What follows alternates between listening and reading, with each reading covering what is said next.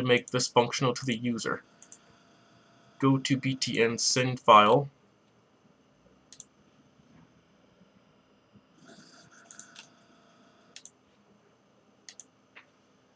If transfer client equals null, return using open file dialog O equals new open file dialog O.filter equals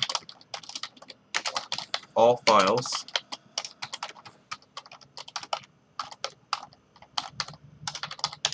O.multiselect equals true.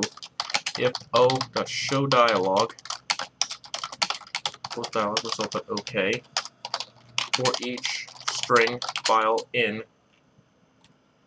O.filenames, transfer client dot queue transfer file. So it'll queue all these files to be sent. Now in pause transfer, if transfer client equals null, of course return for each list view item I in list transfers dot selected items. Transfer queue equals transfer queue I dot tag queue dot client dot pause transfer queue.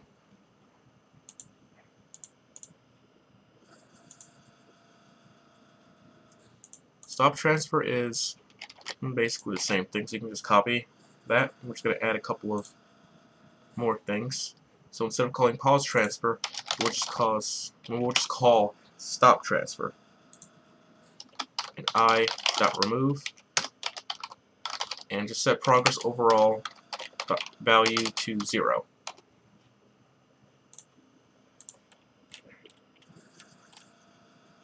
And in open directory, using folder browser dialog, fb equals new folder browser dialog. If fb dot show dialog equals dialog result dot OK, output folder equals fb dot selected path.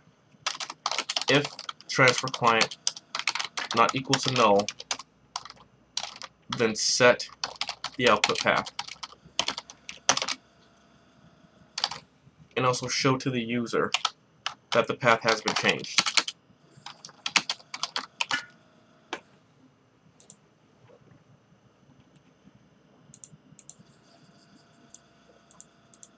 Now head to btn clear complete, and for each list view item I in list transfers.items, transfer queue equals transfer queue I.tag.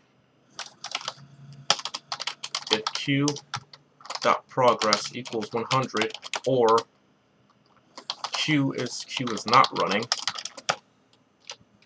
then I.remove.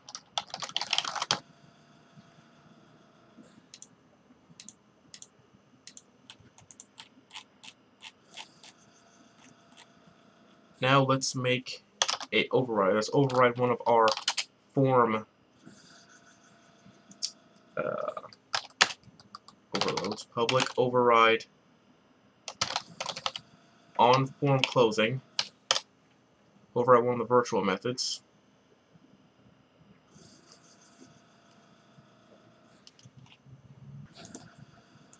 And call register events.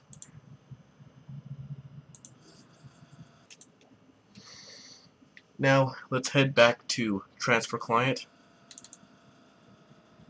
Go to receive callback, and now we can uncomment process,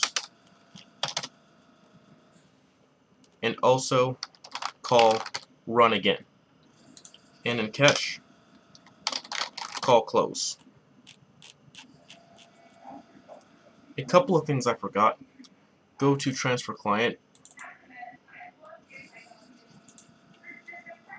and hit the pause transfer. and get rid of this. And just call q.pause. And go to get overall progress. And add a try catch, and the catch to set overall progress to 0.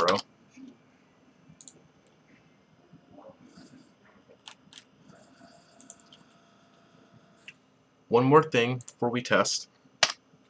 Go to deregister events and add if transfer client equals null, return.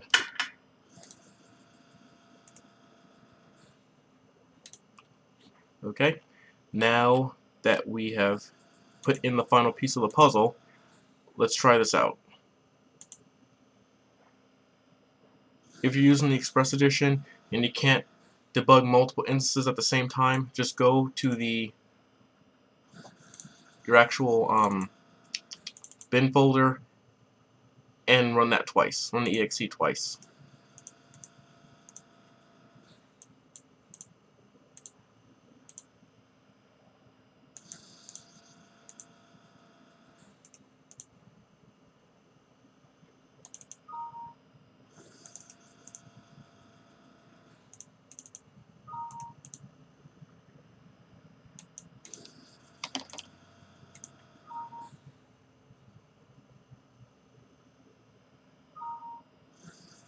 And success!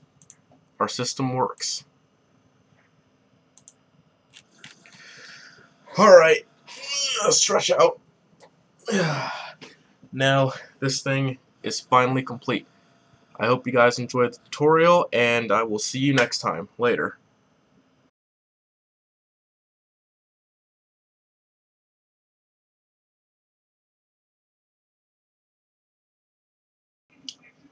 I have a challenge. My challenge to all of you, and it's quite a simple one actually, is to have this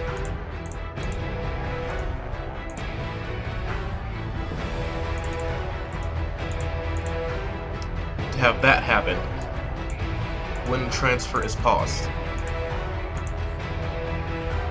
If you get stuck and you need some advice, you can ask me, but I'm not going to tell you how to actually do it exactly.